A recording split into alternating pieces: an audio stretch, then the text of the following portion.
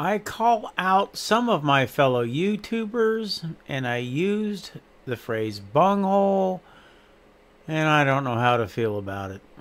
This is the Sox Rocker Show.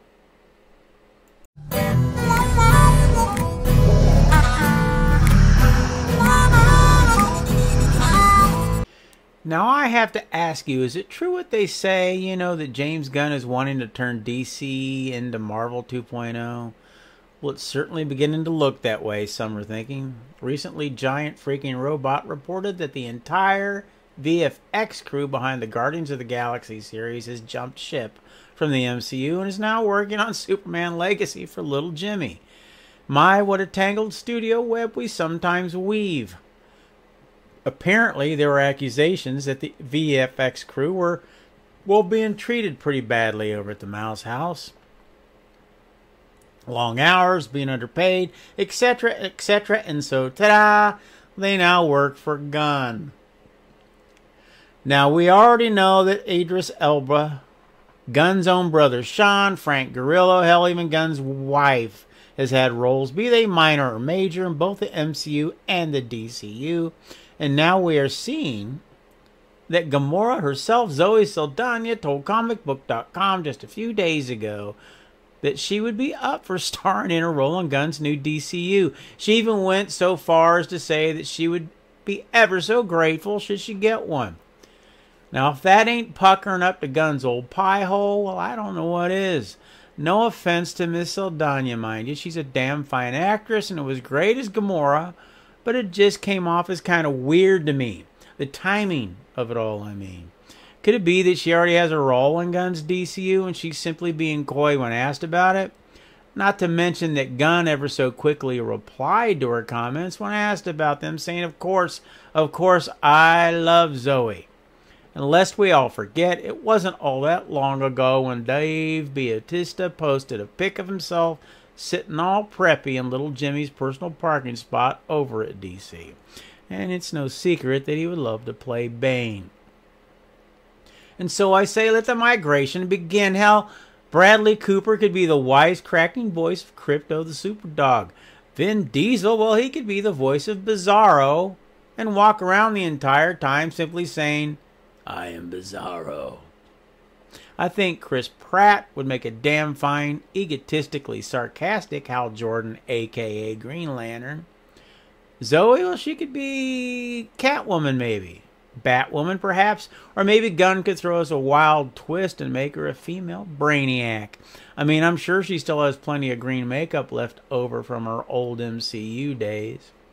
Now, I will say this much. Her comments about joining Gunn's DCU, well, kind of took me by surprise, kind of, sort of. Considering that just back in 22, well, she stated that she felt artistically stuck from doing 10 years of franchise movies. You see, Zoe was not only Gamora for several years over at MCU, but she was also Uhura in the last 3 Star Trek films and Princess Neytiri in both of the Avatar films to boot. Well, I guess one has a change of heart after they're convinced to do a T-Mobile commercial in a giant white oversized coat that's 3 sizes too big for them.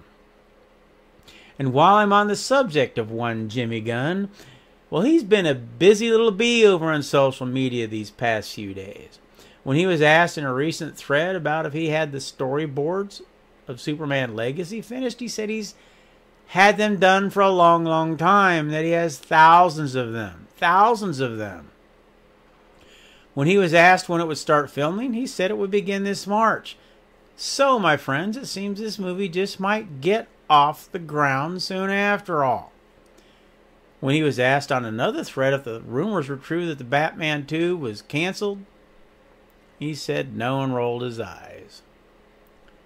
He confirmed that Legacy is going to be filmed in IMAX, which I personally think is just weird if that's the only thing he's going to film it in. He also reconfirmed that the film will not be an origin story. He even posted a rather awkward-looking pic of himself with his arm around Maria Gabriella, who will play the villain engineer in Superman Legacy. And so, it looks like little Jimmy Gunn is firing on all cylinders these days. He has all of his little DC ducks in a row, and is moving full force ahead, creating the JGU. Sorry, my bad, the DCU. Now, does it sound like I'm a bit leery? Yes, I will admit it, but I'm willing to see what he delivers because, as I have said here so many times, at the end of the day, I am a true blue avid DC fan, and I just want good DC product. Now, I'm going to touch on something else briefly here. The word toxic is being passed around on social media quite frequently these days in regards to Snyder Bros and Gunn Bros and the ongoing battle as to just who is the rightful heir to the DC throne. If you watch my show at all, you know how I feel about it, and it is what it is. If you spend any time on social media at all, then you should already know that at times it's the Wild West.